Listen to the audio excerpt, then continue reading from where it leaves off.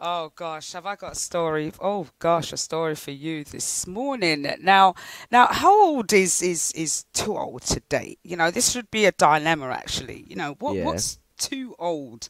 What constitute a massive age gap in relationships?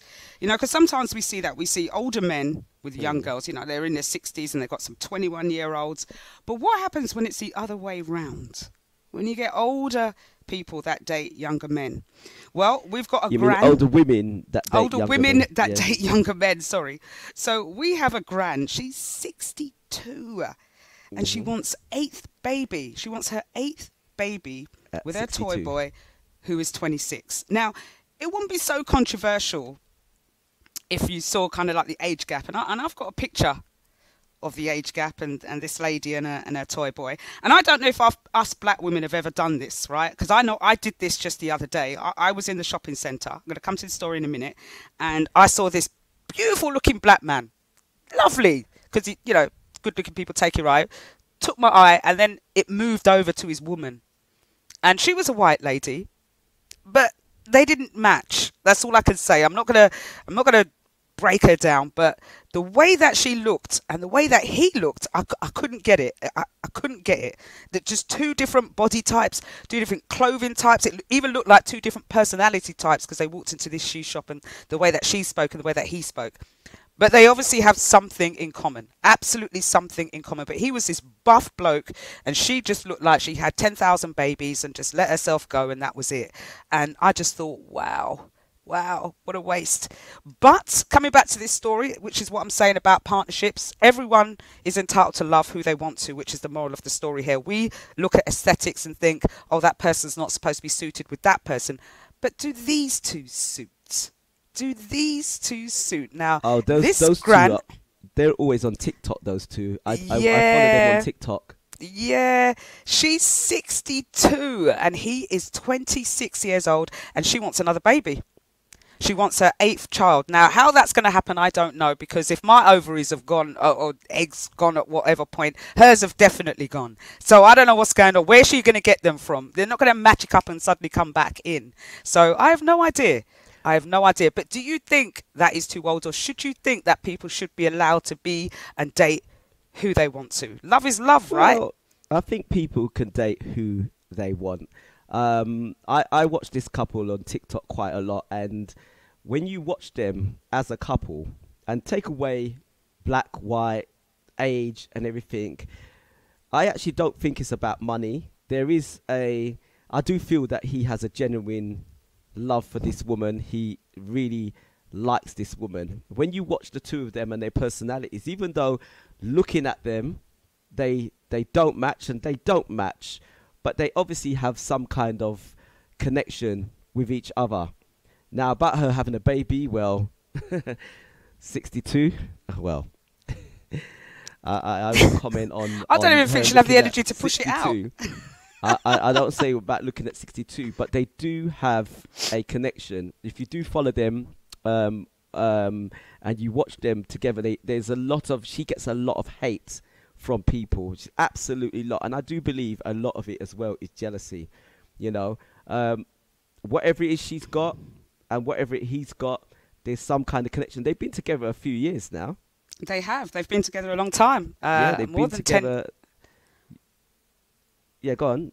More than 10 years, I believe. Yeah, More than 10 years they've been together. So, good, good. and he shows her off. He actually shows, he takes her everywhere. He doesn't care what people think. Like some men like older women. Yeah. Like some men are really into older women and are very attracted. And I think that's it. Everybody Mm. should be entitled to love who they want. I'm not going to argue against that. Because as I said, I've seen some couples and I think, how did that match? I don't understand, like on Saturday. But I've got to just have the knowledge within myself that everyone's allowed to love somebody else. And who are we to have to pick and choose because of Yeah. aesthetics, right? We shouldn't. Now, we have Rudi Lickwood in the green room. We see him. He's all ready. He's on time Y- today. You know, Rudy's gonna have something to say Rudy about that, turned up today. innit? In Wake Up. He is. In Wake Up. In Wake Are Up. you sure you wake up? He's woken up. Are you ready Let to me come on, see. Mr. Liquid? 2 minutes. Give him 2 minutes. 2 minutes. All right. So let's talk about another story, actually. So we're going from one extreme to another. And hold on one second.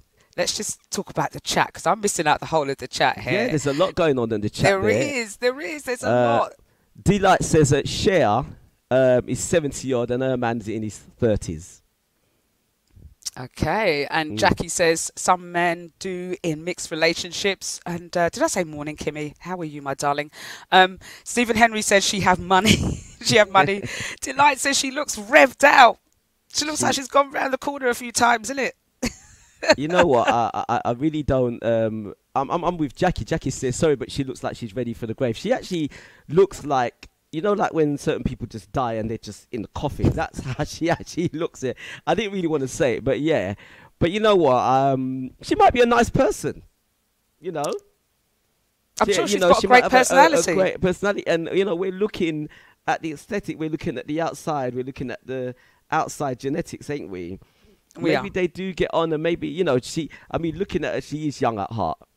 It's just the way she looks, and people can't help the way they look, isn't it? Some people are blessed with young looks, and some people are not blessed with young looks. You know, I mean, let's ask the question. Let's switch that around. What if it was a man of that age and a woman, a beautiful black woman? What would people be saying?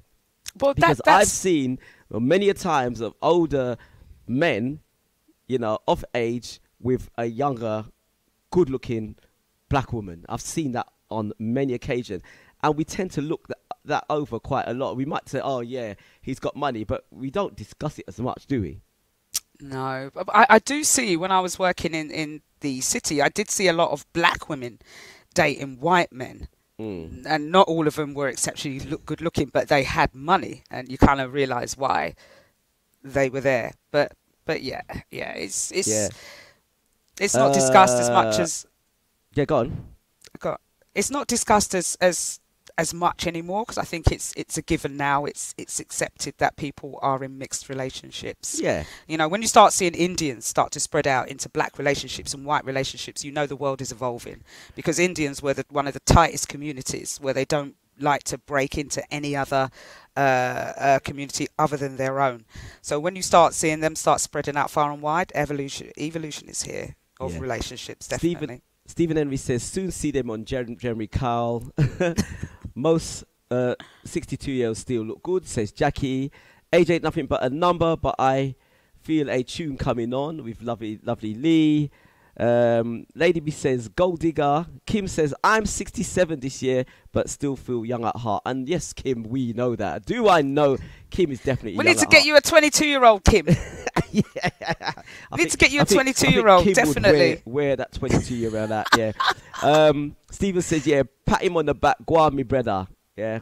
Delight says, I can't date a man for money. That's true. And look, Delight, I'm sorry. Just put some blindfolds on, right?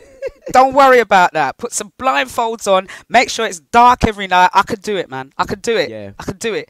Anna Nicole did, like lovely Lee says. Anna Nicole Smith married an 89-year-old billionaire. Man was in a wheelchair. He was in a wheelchair. He had one of those, you know, those pipe things to his nose to breathe properly. I mean, what could he do? She probably just tickled him, and that was it. That was enough. Money. That was about money. That to me, that was about money. That wasn't about love. I couldn't see any love, and maybe I might be wrong, but I feel that was about money. Going back onto mixed relationships, I just want to just touch on that a little bit, okay? With mixed relationship in this country, okay, we have so much different racial communities, okay? And as the youngsters are growing up, I do believe as youngsters are in school, a lot of youngsters are not seeing colour anymore. They're just seeing people. So you're getting a lot of different cultures mixing with each other, wanting to be with each other. And I actually do not think it's because a person is white or black. You know, if you grow up with somebody who's white, or if you put a bunch of kids together and they grew up together and never knew anything about colour, I do believe that there would be equality amongst them. The discrimination comes amongst the elder generation. So as you were saying with the Asian communities now, a lot of the young Asians are fighting the older generation, saying, look, you know, this is my friend, and they actually see black, white, Chinese, whatever it, as their friend genuinely, and they don't see that culture difference. You know, they know there's a culture difference, but the culture now is mixed. Is a mixed culture. So you're going to get it. So people just need to get over it. It's a gender-free culture as well. Accept it. Yeah. Oh gosh, that well, well, the gender thing is the next thing. You know, that's the next thing. But anyway. Towards the end of the show, I got a great video on a black lady on I think it's called CBN News or whatever it is, and they asked her a question and she made a statement because people seem to be confused about what is a female. But we'll go into it another time. I think we've got our guests ready now. Mr. Rudi Lickwood, are you ready for us? Before we have the guests, let's boss a tune. Let's boss a tune. So our guest today, Rudi Lickwood. Everyone welcome Rudi Lickwood. Put RL in the chat. Pick up yourself, good at yourself. Rudi, how are you doing, sir? Good morning. Yes, I have got up, actually. You got up. Morning to you. About time. Yeah, the thing you is... had a bag of people waiting for you last week. I've been sleeping for an entire week, my friend. Yeah, by the looks of it. Oh, man, I was trying to get to Bedford, man. Trains don't run in Bedford, you know. I don't know. When you look at the timetable on Bedford, you go, when's the next train? And it will go Thursday. And you think, oh, my God, forget that. Okay. It's not that bad. It's not that bad. I used to live in Croydon. There was trains that used to run to Bedford. There was the Bedford trains. I know that they run to Bedford. Direct train. You sure? Positive. Sure? Absolutely positive. I don't know what century it is in Bedford. I don't know what century. I think it's about 1948. I think that's the time in Bedford. 1948, something like that. Good morning, guys. Oh, well done. Good morning to you. I was listening to some of that stuff, man. The woman with the scrotum face, man. I mean, God, what's going on?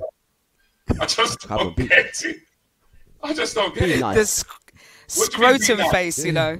Please, sir, excuse me. Everybody has their view, and that's exactly what I saw. I saw that. Like you said, 10 years Absolutely. is a long time. It's a very long time, and something's happening there. You know, she's got something going on good. That's all I can say. It's not her face.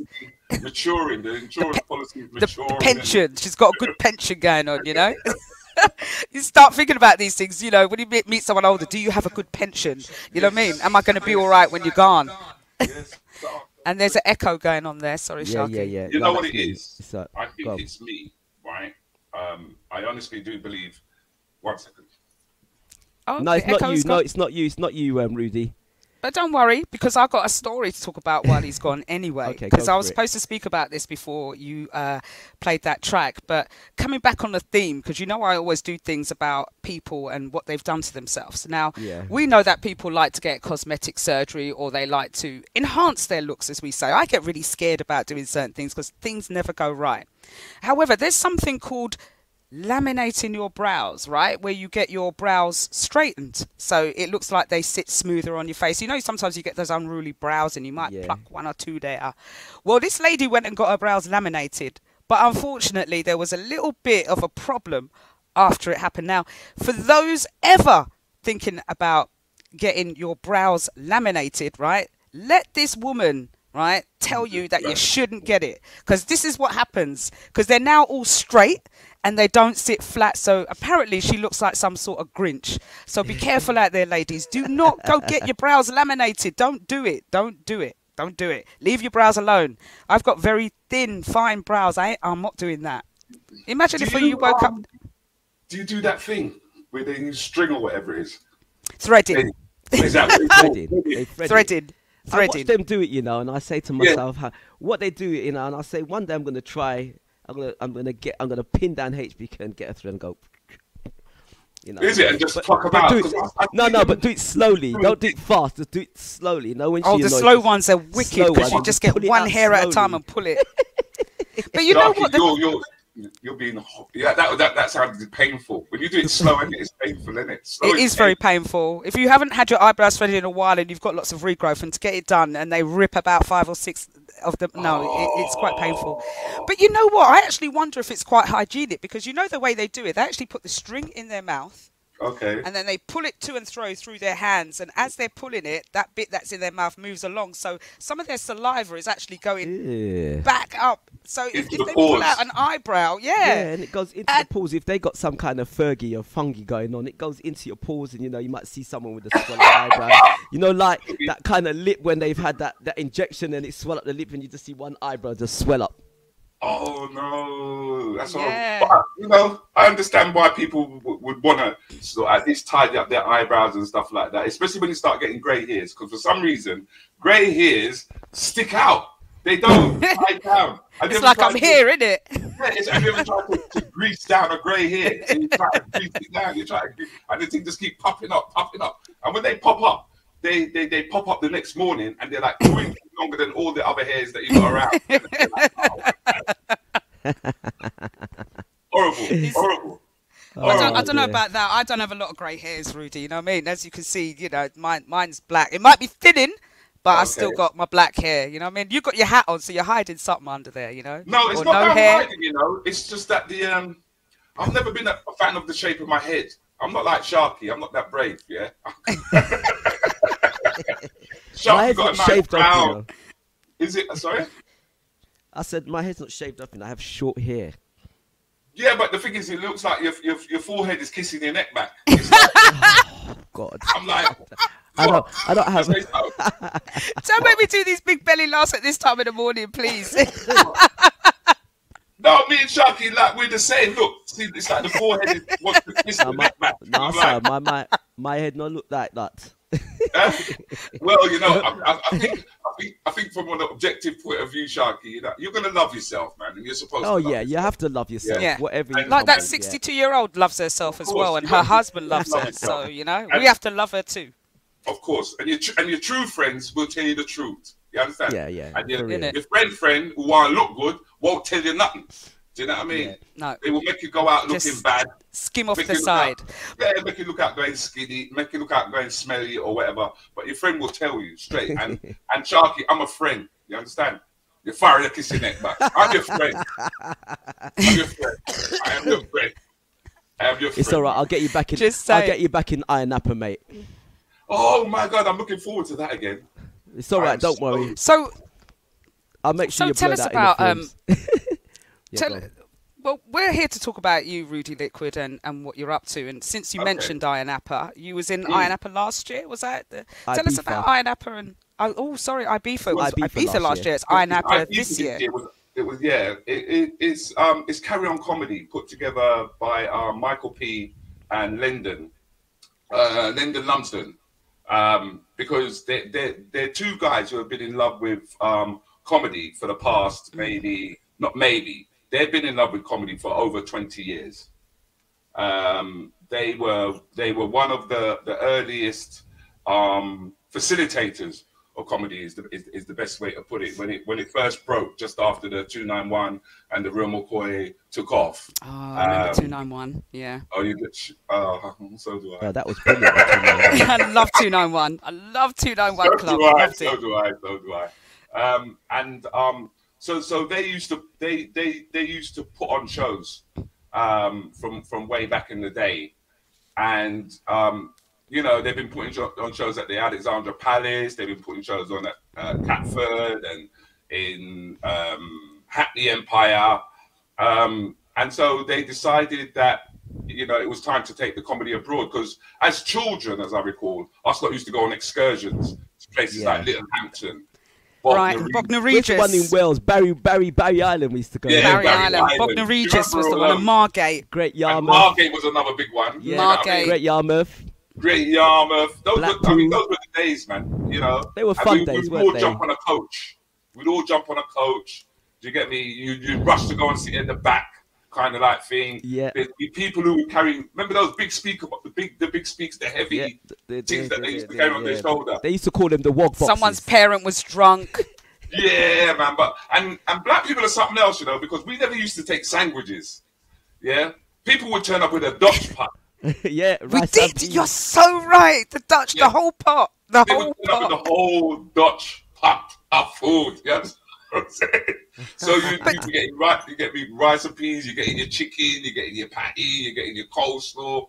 You know what I mean? Those were the good old days, right? Because all the parents, it was much more of a community back then than it is now. Now, when you go on these coach trips, everyone's got their own little food and nice little packages. Yes. Back then, when they were going on a coach trip, everyone was talking to everybody else, bearing in mind there was no mobile phones, and people would turn up at the right times, and everyone's got some pot of something. You could go around the whole coach and you're getting fed. Everybody fed each other.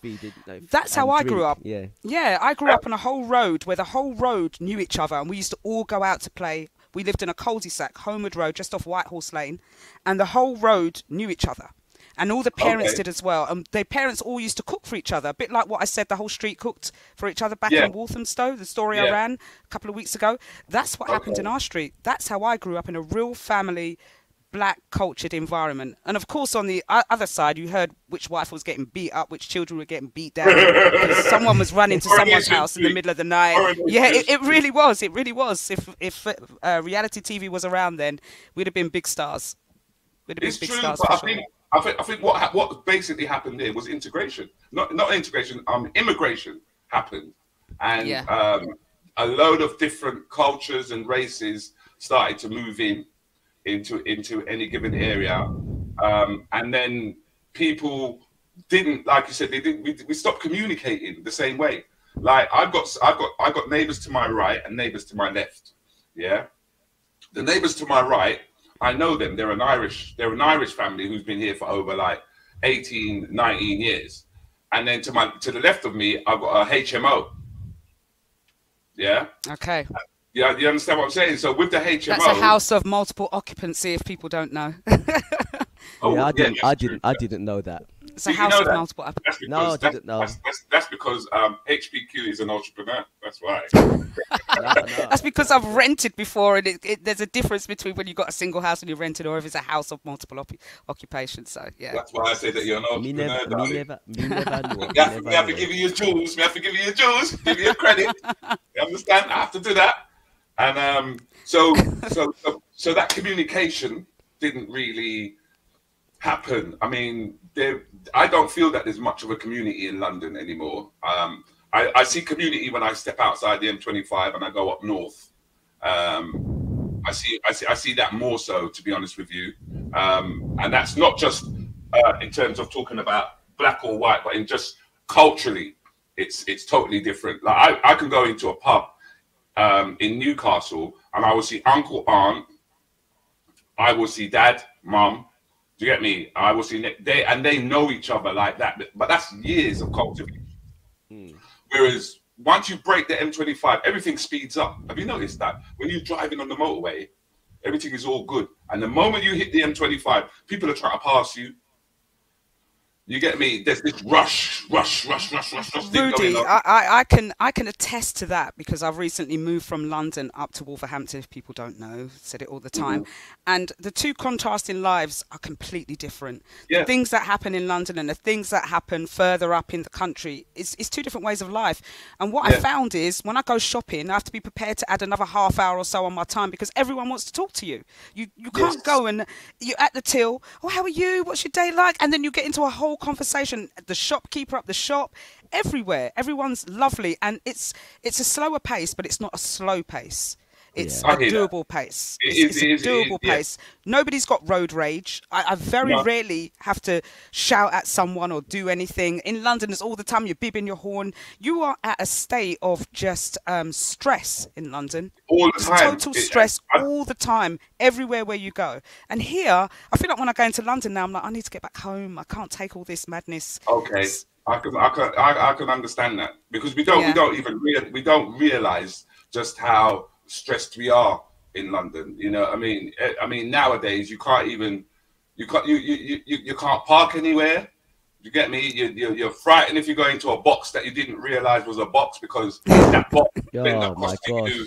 You get me, bro? It's like a box that end up costing you what, 70, 80 pound. If you forget, it doubles in price in terms of parking penalties. Do you know what I mean? And then when you do go and park your car, I get more pissed off when I have to park my car, because I know that parking meter is earning more money per hour than I do. How can I earn more money than the average person? But there are parking meters that do. Listen, the thing about it is now they don't even have parking meters now. It's all about Ringo, isn't it? Yes. Yeah, but we like Ringo though. Yeah, Ringo but- was needed because I didn't Yeah. like when I used to put £1 in the machine and it cost 70p and I didn't get my 30p back. But you know what? They're smart because when you used to put the 70p in or you put £1 or £2 in, you could see the money going. You think, oh, geez, am I putting all this money into a machine? But like now, it's out your bank. You don't even realise it. You don't even realise it. You know, It's true. and Rudy's right. The machine or the park to park your car for an hour, they make more money an hour than you would do. Definitely. Well, listen, come to Wolverhampton, man. It's free parking everywhere. You don't have to pay for park nowhere. You can For park now. on a yellow line. Seriously, now. I kid you For not. now. Come Yeah, to right, you know, Wolverhampton. he's I right. haven't had one parking ticket since I've been at not one. Not one. So, you know, not one. Yeah, but the thing is to drive to you lot though. When you drive to you lot down, is it the M1 or is it it's the M6, isn't it? M6. It's the M6, man. I get epileptic fits when I'm driving down there. You get me? I'm like, hold on a minute. I only did 51. Click, click, clink, clink, clink, clink. The lights are going off. I'm like, I've got to be so. You have to adhere to the speed. When you're going to Wolverhampton, you have to adhere to the speed. You're just going to lick off all of those lights, man. All of those lights.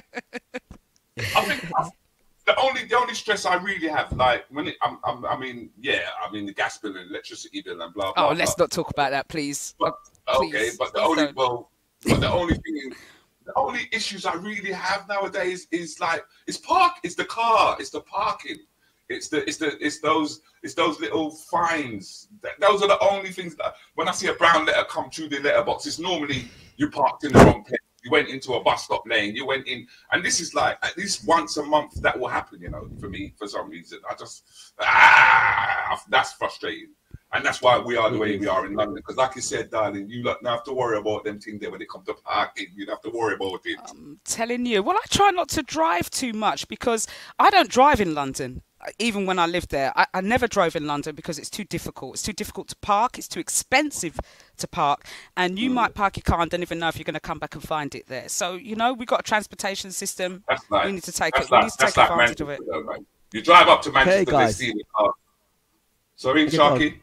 Finish Yeah, your you drive sentence. up to Manchester. I remember the first time I drove up to Manchester because you just mentioned you go up there and you don't know if you're going to find your car or whatever because someone's going to steal it or whatever. But that's what I found when I went up north. That's the one thing I have to say about north. Them teeth, I can't move. I went up to Manchester, yeah, and I remember I drove up there and next thing I knew my car was gone. And I said, all right, I've learnt my lesson. So the next time I went up to Manchester, I went up on a train and I came back in a car. I said, What, you went up on a train and you got revenge and come back in somebody else's car. that's right, bro. Listen, guys, I'm going to play one track before we just head into the ad breaks and we'll carry on. Yes. And we are back. We're back with the lovely Rudi Lickwood. Thanks for joining in with the chat with us today. I don't know about lovely. You're on mute, Sorry. Rudi. Look, I'm in You're blue. on mute. Oh. It's all right. We got you. We got you. Yeah, we got you. Yeah, we got you. We got you. Okay, We can hear you. myself out. No, Yeah. I muted you. It's all right. I muted you. Yeah. I knew it was personal. I love the fact that you're blending in with the back as well. You've got the red up. You know, Well, it looks the thing good. is, It looks you know, good. I do my research. You know, I do my research. I love your show. I think it's very bright. Do you know what I mean? And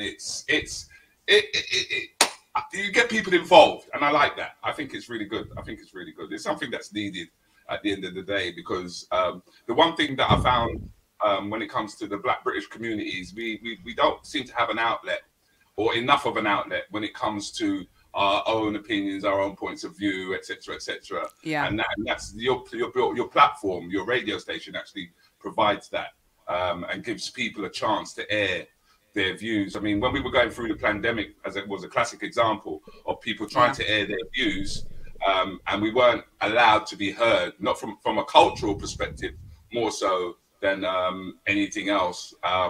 So it's good that we finally start to have our own platforms. I think it's reaching that stage where because we've got the internet now, that we no longer have to say, oh, BBC, let us in, ITV, let us in, please, please, please, please, please.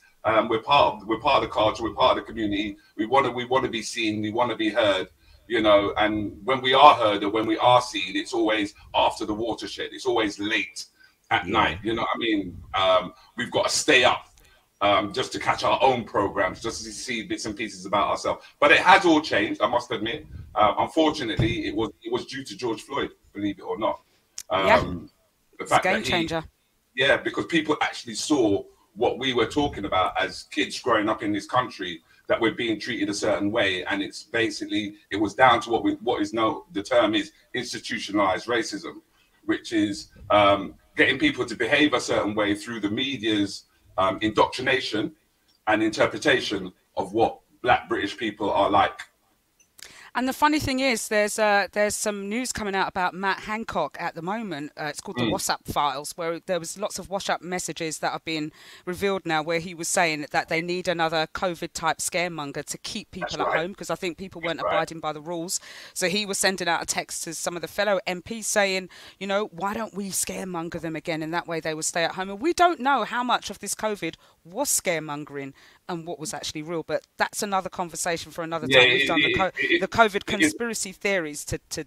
You've done it to death. I can understand that, but I think we do have to understand the impact that has had, and the way in which now people, or critical thinkers, or people with different points of view are seen now, because it was a case of you can't say anything, you can't question nothing.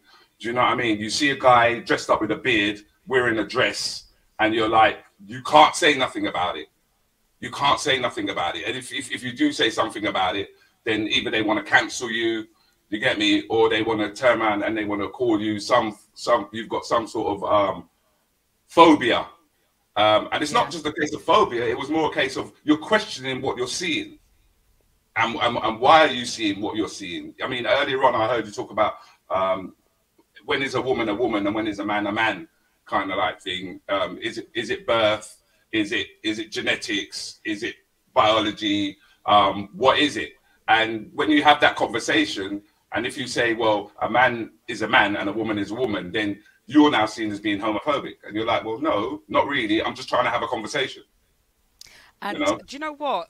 On that point, I've got this great video. It's about 3 minutes long. As I said, it's about this Black woman explaining what it is to be female, and why some transgendered people cannot be classified as female or as a woman. It's a great argument. It's about 3 minutes long. I'll play it towards the end for you to worth playing. I've seen it. I've seen it. Okay, great stuff. And it's definitely worth playing. And I think people need to be educated a little bit more, because there's a lot of stories about, you know, transgendered women should be considered women, but they're not. They don't have the components to be female. So I don't understand why they're classifying them and why they're declassifying the word female and woman. It's been stripped out and they're now saying people with breasts. You know, it can't be people. Ovaries. I'm like, have ovaries. Yeah, you can't say that how can you say that you want to replace women? You can't replace women. Women are already there. They always have been there. Yeah. You know, you have your own, to me, you have your own area. And I would be 100%, you're transgenders. Fine. Do you know what I mean? But you can't then say to me that you're a male if you was a female. You're not. You can't say that. That's my opinion. Genetically, you're not. Yeah, definitely. Yeah, not. That's my opinion, by the way. You know, and then to say that you're a male, but you're a woman, but yet for me and you are standing in the same cubicle, yeah, and you're making me feel inferior because your appendage is longer than mine. How does that work? You see, the problem is what people don't realise is that your DNA and the genetics, your coding officially tells you what sex you are. So despite what you do on the outside, your genetics, what's inside you, what's hereditary, is telling you that you're either male or female. Your DNA doesn't change strands just because your outer body does. So internally, you still are. Your genetics is still working towards the fact that you are male or female. And I've done some study into this gene called the MT Eve, which is where people are descendants from one. You can trace your family back to one single female. because it's Right, okay. females that are the ones that can determine. Anyway, it's a long story. I haven't done enough research into it, so I don't want to talk about it just yet. I'm still researching. I do love these conversations because they're not had enough. I mean, people say, oh, you're a comedian, but yet for you like to talk about deep things. And I don't think they're deep. I think they're just conversations, because you have conversations on different levels on different things, and people specialize in certain areas, so to speak, you know. But I do, because the whole thing is now is you are what you identify yourself to be. Yeah.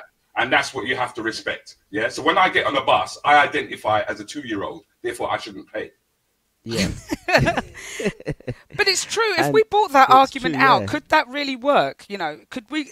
The process of self-identification is actually a little bit difficult, because I saw someone talking about some 26 types of different identifications that you can put yourself through, and it's just unbelievable. We're male or female, that's it, or intersex. You've got both. I mean, there's 3.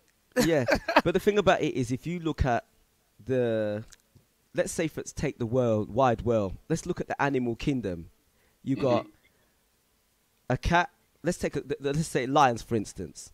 You've got a male lion, or a lion that inserts themselves into the female lion and brings out the babies. Now, genetically, that lion, no matter what you want to do with it, cannot be a female, and genetically, the female cannot be. It happens in the aqua world with sharks, with whales. Certain animals. Before you carry on, there are some animals that can change sex. I was about to say that. We know that from Jurassic Park, right? I was about to say there are some animals like Rudi Lickwood that can change sex from woman to man to man to woman. Yeah, I'm a chameleon. Right. I'm a chameleon, mate. I'm not a comedian. I'm a chameleon. But no, in all seriousness, I know that there are some animals that can have both sex, yeah? And I know there are some humans that are born with both genetics, right? But there's only 2. There's one or the other. So now you can identify whatever you want to identify yourself as, and say that we have to call you whatever you want. But genetically, you cannot change what you have born to be. Well, I think what we do understand through common sense is that, yes, when fertilization takes place, sometimes things go wrong, yeah, but it's not the norm. It's not the norm. It doesn't mean it doesn't happen. It means that it's not the norm. It's not the norm. Yeah. So to say it doesn't happen, I think would be wrong. Yeah. But to then want to classify a male as a female, I personally, Rudi Lickwood, have an issue and need to have a conversation about that to get to the root of it. And it doesn't mean that I'm discriminating against those individuals. It means that I'm just questioning what has happened to nature. Can I just stop you there? HPQ, can you read out Lady B and Lady Matrix comments in the chat there? Yeah, Lady B said, I saw an article. Well, Delight says pregnant people. I mean, what the F? I understand. Yeah, I don't like it as well. The NHS has changed all their documentation to exclude the word woman. Lady B says, I saw an article about a scientist genetically modifying male rats that were able to get pregnant. They hailed it as a possible win for same-sex couples. You know that's coming in. That's what they're trying to do. They're trying to ensure that it's just not one sex that can produce children. And they have been doing studies for a long time on males and trying to do this, because you know there are some people that, you know, some of the male gay celebrities, a lot of the gay people have a lot of money, so they will pay for this. Yeah. And if there's a demand, they will create the demand, and it will become just. But that's what it is. Is once you can start to generate capital, because capitalism is a horrible thing, yeah.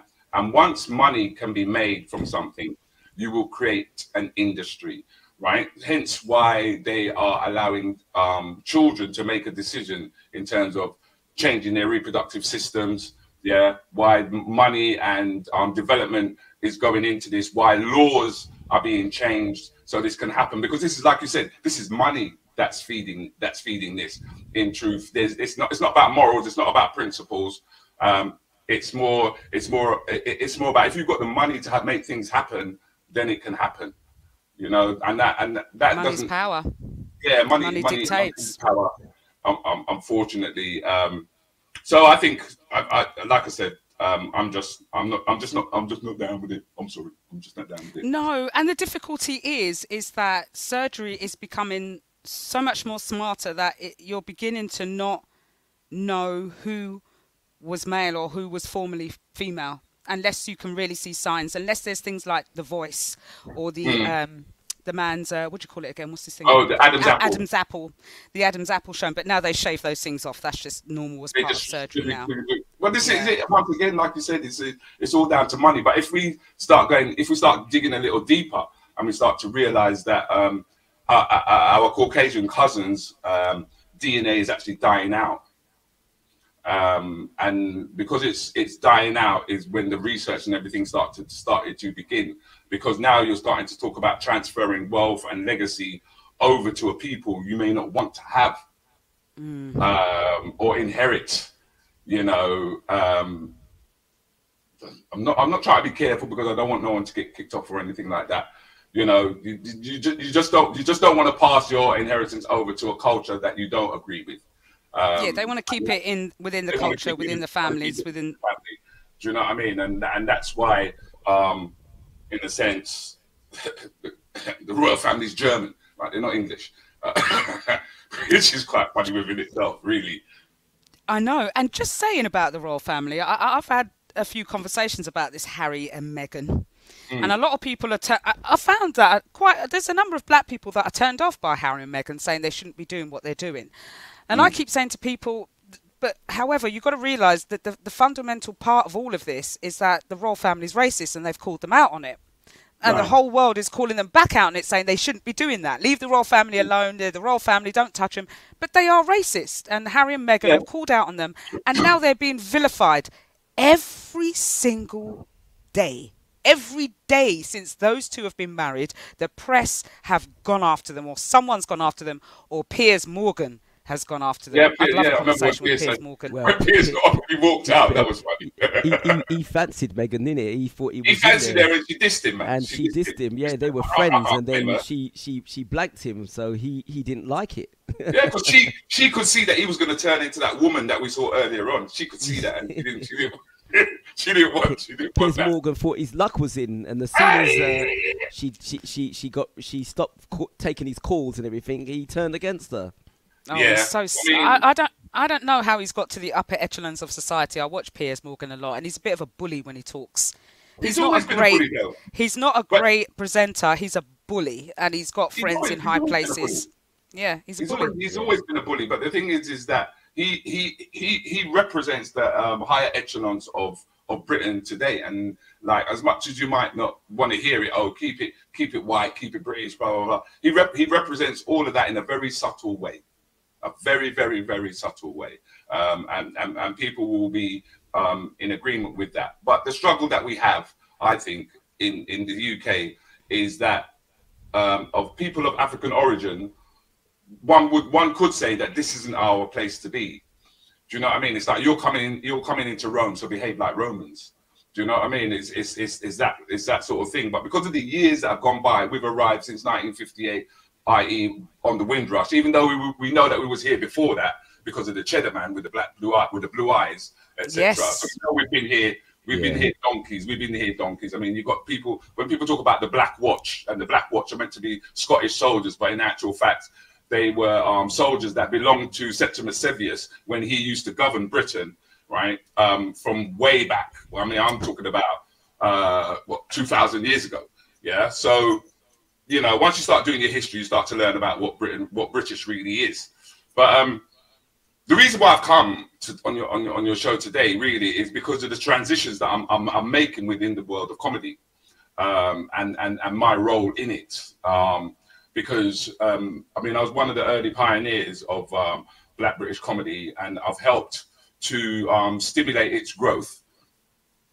With the introduction of what is known as the comedy school, because the comedy school was a ladder and a way in which to get into the industry, which was basically a course that we developed in 1993. Yeah, and the whole purpose was to show people how to do stand-up comedy and how to develop and grow grow the industry as a whole. And I did that alongside a guy by the name of Keith Palmer. Keith Palmer has now gone on to become an MBE for the works that we did, because we used to go into prisons, we used to go into art centers, and we used to teach people comedy, but from a Black British perspective. Because when I first started and I tried to do courses and I tried to talk about what it was to be Black British, I was encouraged to talk about mushy peas as opposed to rice and peas, because they were saying that Britain wouldn't understand what I'm talking about. Quick question for you. How do you teach comedy? Could I come to one of your classes and learn to be funny? What you can do is you can learn the techniques of what it takes to be funny, because you're quite a humorous person anyway, and you've got a broad personality, yeah. But what the school teaches you is to understand what you are doing, why you are doing, when you are doing it.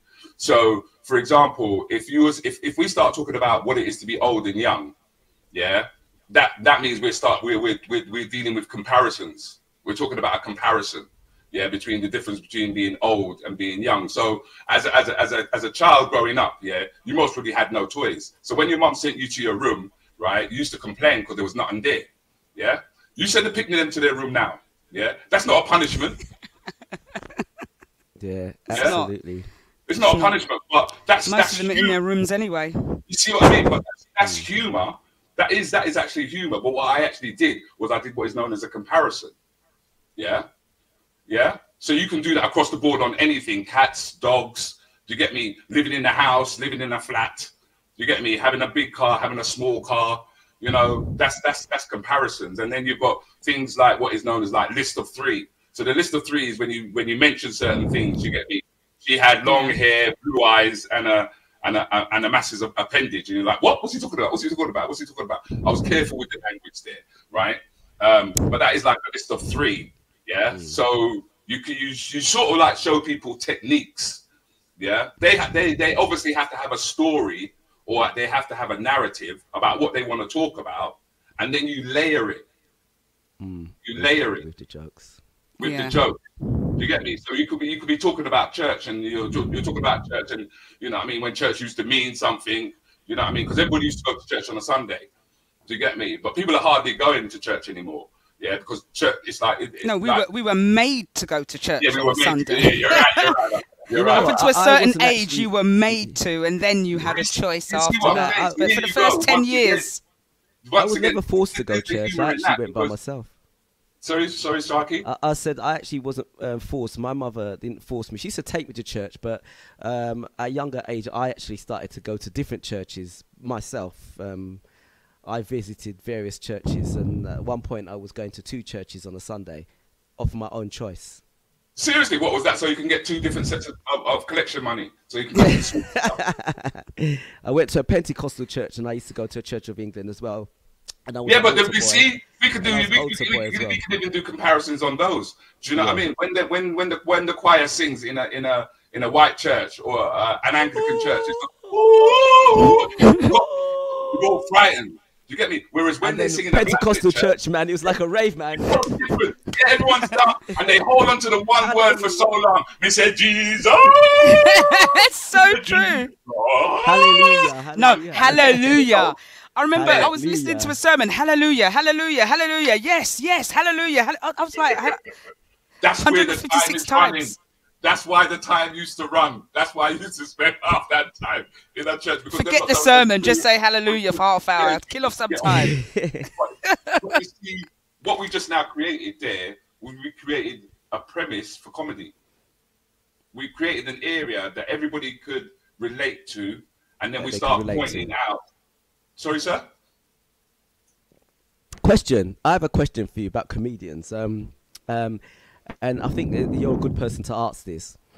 Why is it that every comedian, when they do their shows, have to swear? Why is it? What is it about swearing? Why? No, I think you've just made a big generalization there, my friend. Because hold on.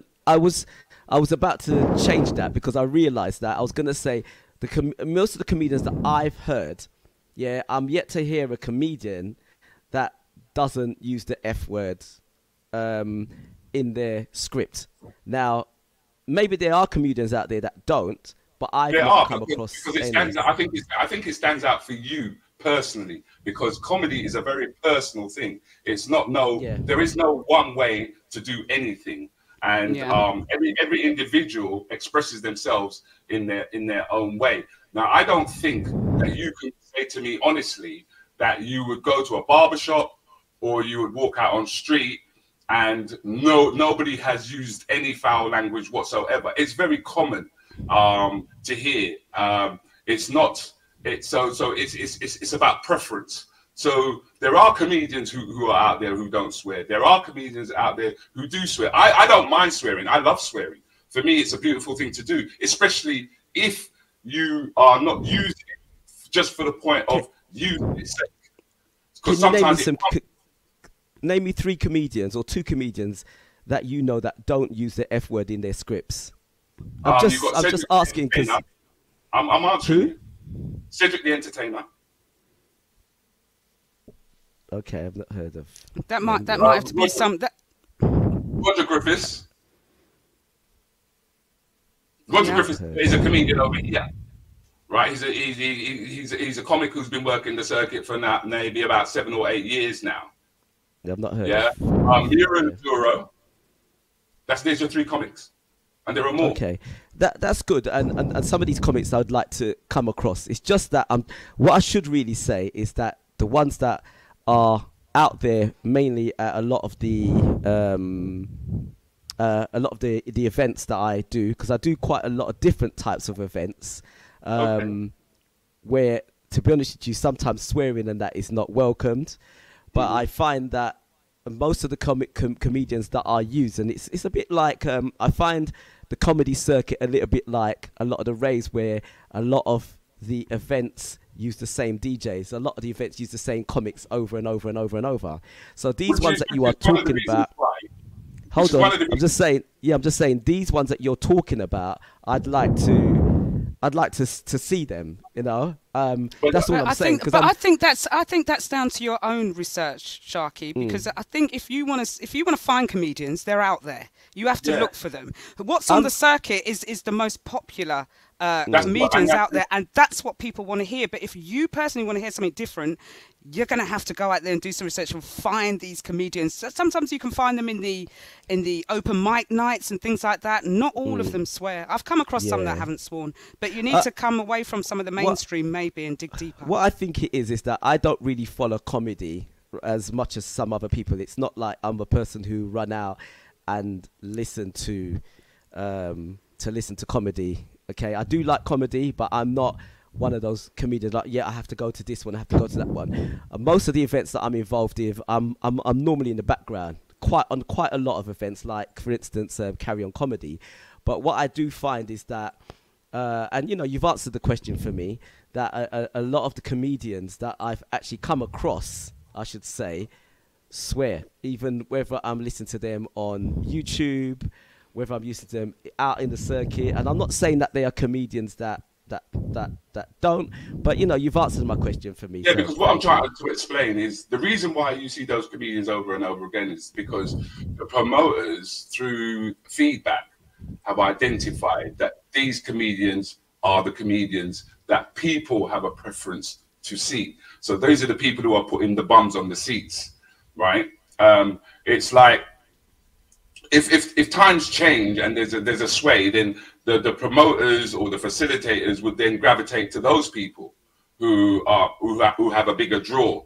But at this point in time, the comedians who are being regularly booked, as you put it, is because there seems to be a demand for the type of comedy that they're putting forward, and that's why I say that you're a minority amongst the majority, and that's how everything is, really and truly. It's the same as on the DJ circuit, right? You said the same thing. You see the same DJs on the bill. The demand has been created for those DJs because they are popular, and that's what people want to hear.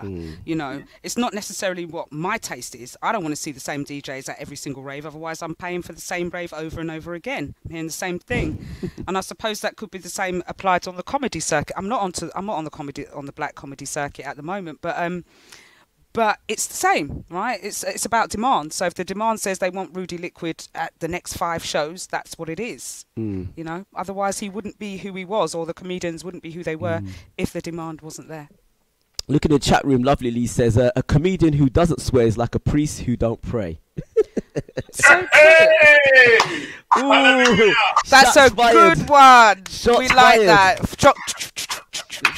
Boom, boom, It's boom, so boom, true. boom, boom, I mean, boom, boom, boom. the swear word emphasizes so much, and sometimes it just gives that bit of character to a story. I'm not necessarily saying it's the best thing to do, but you know what I mean? I swear. It's not a good thing. It's not ladylike. No, but it's like when you stump your toe. Do you get me? You stump your toe and you don't say, oh, fiddlesticks. Oh, fiddlesticks. You don't say fiddlesticks. You don't. And what you're trying to do as a comedian is you're trying to recreate a situation or a scenario or a feeling or a thought that you had. And 9 out of 10 times, the frustration or the response that you've had to what you've spoken about, the ideal word for it may be a foul word, but it's in context. Everything has to be taken in context. I mean, that was the problem that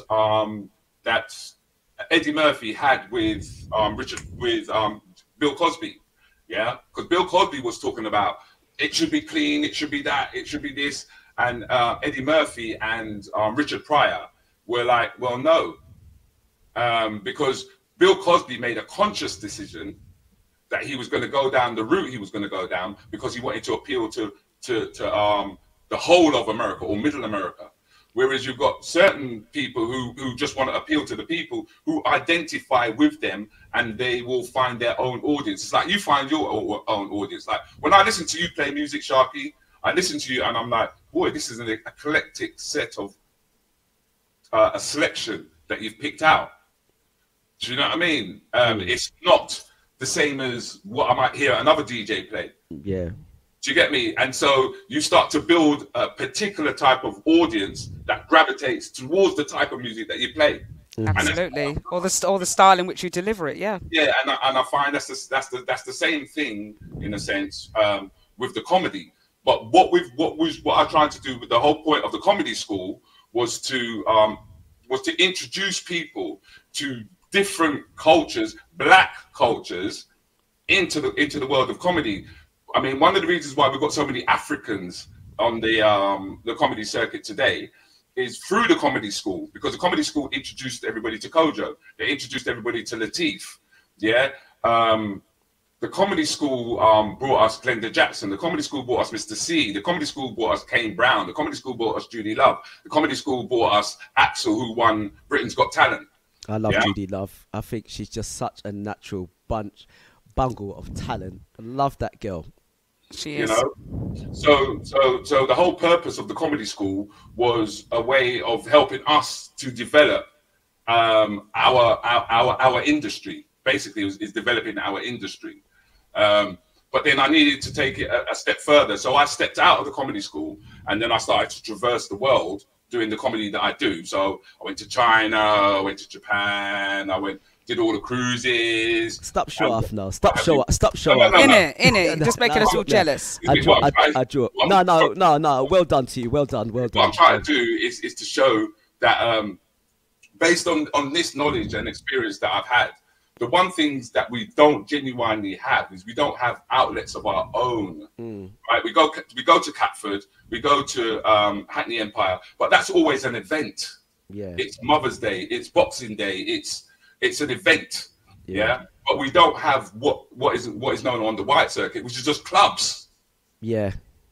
I mean, where on a Tuesday night would you say that you're going to go and just go to a comedy club, that you know there's a regular comedy club going on? Where are you going to go? Yes, true.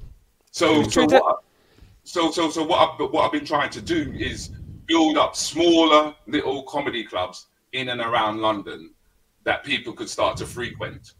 Yeah. So like in Penge, I've got the Post Comedy Hour that happens once a month in Penge. You know? I know Penge. Yeah. So people can get a Caribbean buffet. I introduced them to new comics on the circuit. I also introduced them to the regular comedians on the circuit, but they get a chance to see the comedians develop routines. They get a chance to see how the comedians grow. Are these let's have a look. These flyers that I've got for you. Right, that's the post comedy hour. That's the that's the post. That's the post. Okay. So that's the one that's coming up this month. Where you see, I've got Ravi Vicar, for example, who is a vicar. I've got Sean there. Sean is flying over from Ireland. He's flying. Wow. Flying over from Ireland because we didn't know that we had a black Irish comic. Brilliant. Where we heard of a black Irish comic? Do you know what I mean? I'm black and I'm Irish. Is there a problem here, Paul? Is there a problem? That's what I like saying to the police when they stop me. And black and I'm Irish. Is there a problem here? Oh, sorry. Is there a problem? So, okay. So Love do you the want Irish to... accent. Do you okay, we'll let you do a plug for this show because it's coming up to the end of the show at 10 o'clock and we're going to just wrap this up. It's been absolute great. So the post comedy hour is something that I do once a month. Okay. And like you said, the comedians on the back of that flyer are not as well known as some of the comedians on the circuit. So you've got Edwin Jr. To me, that young gentleman there is going to become another Axel or possibly even a possible Richard Blackwood. That I've seen that young gentleman there, Edward Jr. But people don't know of him. Do you get me? And he's a young comic who's coming through. I've got another show that I'm about to launch this Thursday in Brent, and it's called The Comedy Club Rants and Bants. Yeah, and on that I've got Junior Booker, who people know. I've got Roman Harris, I've got Brandon Palmer, who's an American, I've got Icy Jones, and I've got Big Rich. These are comedians who have been working the circuit, but they don't have that hype. You know that profile that you mentioned not too long ago, Starkey, where you're saying you're not really Sharky, mate, get it right. Sorry, all right, Starkey. all right, neck back, right, right. That you don't really get a chance to see because of the demand for some of our more higher profile comedians. So I'm trying to give these people room. So this Thursday, I'm launching a new club called the Comedy Club Rants and Bants. It's going to be held in Brent. Tickets are on Eventbrite. I should actually get it on on you guys. I can't believe you. It's not. You said you're a supporter of black people. You should not be supporting Eventbrite. You know what? You know what? Yeah, you're right. I'm going to tell Martin. Yeah, we're going to tell Martin. As a matter of fact, you know, for that, I think we're going to let's kick him out, man. Just remove him. Because it was me. I gave him that term cobbler, you know. He never used to call himself a cobbler, yeah. And that was when we used to do. Oh, he's on. Martin said you spoke yesterday. Yeah, ask him the cobbler. That's what we call him. We call him a cobbler, yeah. But yeah, I will start to put it onto the onto the get your tickets because I think it's an important place to be. It's just that I was so focused on trying to get Brent to hear and know about the new launch of the comedy club that it really did slip my mind that you know, one of the highest profile ticket outlets is you guys. You know what I mean? So it's something that I'm definitely gonna rectify. But I'm hoping that people will come out to the launch on Thursday night. It's at 385 High Road, Willesden. It's called the Comedy Club Rants and Bants. People can get their tickets on Eventbrite. I can't believe you're coming on GYRadio saying come on GYRadio and promote Eventbrite, you know. Everyone put like one of those slap hands in the chat room for Rudi Lickwood. Put one of those slap hands on. Put in Eventbrite. No, wait a minute. Can we put him on big screen when he says that? That he's right promoting on Eventbrite. By the way, everyone, this is Rudi Lickwood, by the way. And Rudi Lickwood is promoting his show on GYRadio and selling the tickets on Eventbrite. Just wanted to put you up there. He's on the ticket selling show and he's promoting another company. In Fiesta, Listen, guys. Listen, don't go to Rudi Lickwood's show on Thursday. Come here on Thursday to my club. Come to my salsa club, right? Where I will welcome you all and... Yes. Don't be so wicked. No. Eventbrite. That's where the tickets are if you want to go to that comedy. Unfortunately, I can't come, Rudi, because I run a salsa club on a Thursday night, as you can see here, and I'm He's the DJ plugging this away, Thursday, isn't he? So Well, I'm just you letting weren't Rudi know. invited anyway, to be honest with you, Sharky, because the type of comics that I have, talk about the world as it is and not as people would want it to be. I mean, But you know I'm invited, right, Rudi? You know, you're I'm invited. there. Yeah. Anybody with an open mind, as opposed to a closed mind, are invited to come along and Listen, my mind thank you. is open, man. it's quite closed, actually. It really is. Even some questions that you ask are quite closed. Rudi, take that hat off, and your mind will be open too. Why should I take the hat off? Why are you bullying me? Why are you bullying me? I'm just saying, if you take the hat off, the brain will be open, innit? Now, gentlemen. Now. It's jokes. Now, gentlemen. This is a breakfast show, but no, seriously, Rudi. Thank you so much for coming on, Star. I thoroughly enjoyed our time. It's supposed to be an hour, but we've been chatting away. I could take you all the way up until 10 o'clock. That sounds so wrong, doesn't it? But wrong. Nearly made me spit out my drink there. It does sound wrong. And they call me Rudi, that sounded so... I could take you all the way to 10 o'clock. Everyone knows what I mean, right? In terms of the show, people. In terms of the show. But thank you so much, Mr. Lickwood. I'm definitely going to come to the Penge one. I'm going to come back to Croydon at some point. I definitely want to come to that. What day is the Penge one? It's on a Thursday. It's on a Thursday as well. The Penge is on a Tuesday. Oh, Tuesday. Oh, yeah, I can make that. On a Tuesday, and the Ransom Bants is on a Thursday. Oh, no, we can do this. I can do the Tuesday. One is at the first Tuesday of the month, which is the Penge, and the other one. Do you have the flyer for the Ransom Bants one? Maybe we can put that up. I do. I'll WhatsApp that Ping it across to me. Yeah, I'll put it up once he get your tickets logo on it. Yeah. I'm hoping within the next 2 days I will send everything across to Martin so that he's got them, because I've also got shows in Staines. Put shows on in Staines at the Thames Tennis Club, and I've also got another one in Bushy, and that's where I've literally got a mixed audience. When are you coming up to the West Midlands, Rudi? Are you excluding the West Midlands? I don't hear no Manchester, no Birmingham, no Wolverhampton. When are you coming to the West Midlands? When are you coming? I mean, I think it's a gradual process for me, because it all has to work out economically as well, you know.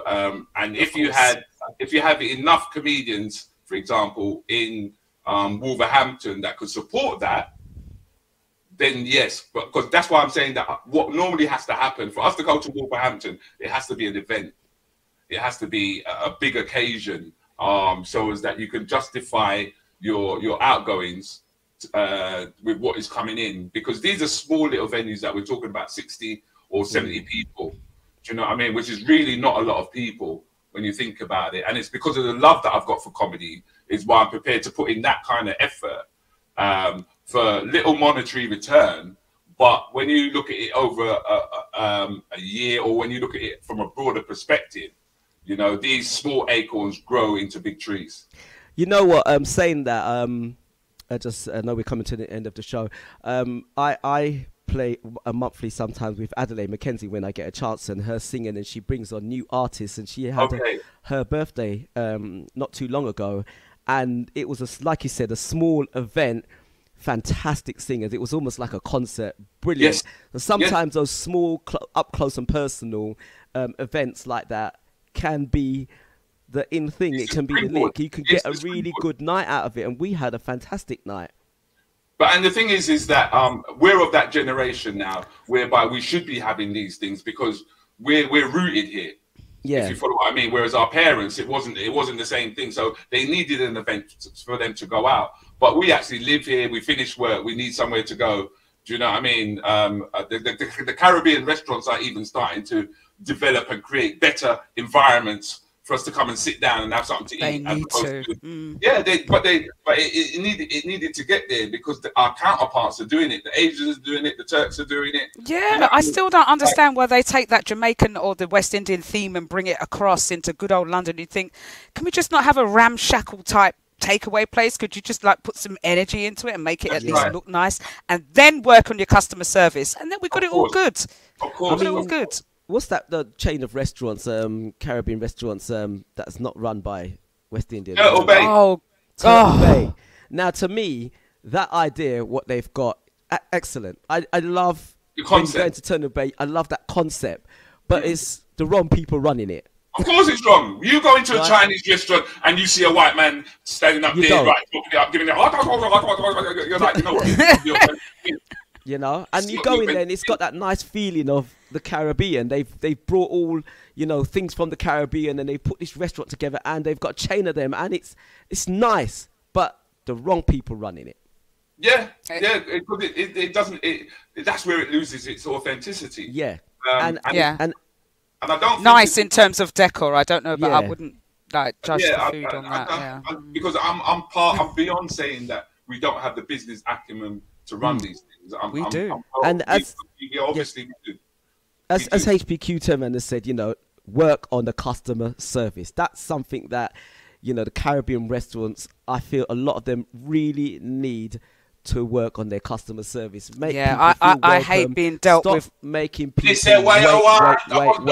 Walk around with a long face, because, you know what I mean, have a smile on their face. You're taking our money, you should be smiling. It's not even that. It's when they're talking to you and they're not even looking at you. Yeah, what do you want? Yeah. And then you do one little tiny pittance of chicken and a whole heap of money, and a little tiny bit of rice. What's rice? But the thing is that when if they were working for if they were working for somebody else or a different culture, they don't have that mentality. They don't. For some reason, it's like when it's our own, we just feel that, or maybe because it's family run. A lot of these smaller outlets or food outlets tend to be family run, and therefore they don't have the same business ethics that are necessary. They've also got a part to play in our general health, all right? Caribbean food is not always that healthy. When you serve everything with rice or potatoes, it is not healthy. And every time I walk into a Caribbean shop, do you have anything else other than rice? No. Right? Or pasta. It's something carby or heavy. You don't do no vegetables, no salad, or the vegetables is stir-fried in some oil. It's like, give some options. Otherwise, someone's going to come and take this business away from you. All right, we like traditional Caribbean food, but it needs to evolve. But that's what's happening. That's why we have the turtle bays, because we haven't sussed that. That's why we have high diabetes within the community. That's why we have I think we have high blood pressure because we're always constantly stressed, to be honest with you. That too. You know, but, I think, like you said, in terms of the food and in terms of the diet, you know, we could trace that back to why we eat shrubs. You know, because that's what Massa left us to eat. Do you know what I mean? Why we like oxtail, why we like cow foot, why we like chicken foot. And all. When I saw chicken foot in the fridge, my brother's wife, with the she's claws, Jamaican, and I remember they were staying here one time, and I opened up the fridge and I saw this thing looking at me like that, and I thought, what the hell? What is he doing in the fridge? It was chicken foot, man, and I was like, no. You never even cut off the toenail. When it's got the toenails on, it's quite horrendous when you first see it. But listen, Rudi, we could talk all day with you, and I need to let Sharky play some music and wrap up before we go. And we need to bring you back again. This has been so interesting. We talked about comedy a little bit, but I would love to do a comedy roundup for you guys once a month. You know what I mean? Yeah. Where I come in and I can tell you what's going on in the comedy world, who's doing what. Oh yeah, let's do that. Let's do that. Yeah, we're down for that, definitely. I would love to introduce that as a segment at some point. I know we could talk about that off air. But sitting here just vibing with you guys, and do you know what I mean? I actually like the triangular situation where we have difference of opinion and someone's got to shut somebody up, and because we can't all. We do argue. We do argue sometimes. We've argued on here where we don't see the same point. I think this is the thing that people have to understand, that it doesn't always have to reach to a point where Will Smith turns around and deals with Chris Rock the way that he did. I thought Chris Rock would have made some more money. Chris Rock should have fight him, and then drop on the thing and go, and then go for the insurance money, and then still. What was it? Whiplash. Go for whiplash. Remember, you could always claim for whiplash. Go for the whiplash. Get 40 million out of him for that, and then get the 40 million from Netflix as well. I think he missed the trick. Do you know, is Sharky doing that on purpose? Is that what they do in the Oscars? They start playing the music to get people to stop talking. So I think that's what he's doing, Rudi. But listen, my darling, it's been an absolute pleasure having you on. But before you go, everybody, I'm going to let you stay on for this last bit of news because I'm going off as well and leave Sharky to run the last bit of show. Whatever you do, ladies. Now, I spoke about plastic surgery earlier on and things that you can do to yourself. Right? This is when you take things one step too far. And this is when people are trying to emulate black people too much. Because this lady has spent £8,000 on surgery. £8,000 in surgery. Her fans are begging her not to get any more fillers in her lips. Now, what I don't understand is that people like that go on OnlyFans and make a whole load of money. I need to understand what men like that. What do those lips do? What do they do? I don't know. Whatever the case is, this is HPQ. It's like someone pumping up a chicken there. those lips are for sucking out the chicken foot. That's what those lips are for, man. I don't know, you know. I got no words for that. Somebody likes them for something. I could have saved their money and just bring my baseball bat, and that would have helped her out. She wouldn't have to spend that kind of money. Listen, this is HPQ. I'm out of here. Rudi, it's been brilliant. We're going to talk offline about bringing up this comedy hour once a month. Thank you so much, sir. Thank you. Thank you very much, Rudi. Thanks for having me, Sharky, Starky. Sharky. You stay there. Listen, you know what I got to say to you? Go That was so funny. Listen, this has been the funniest show. I'm so late for work. It's unbelievable. I should have started way from 9 o'clock, and I'm on the news chatting away to Rudi. He was a fantastic guest today. That was totally unscripted, by the way, everybody. That was just us just chatting away there with Rudi, and we're going to try and do that once a month. But I'm going to let Sharky round up the show. I'm off. Thank you very much. This has been HPQ News. See you guys next week.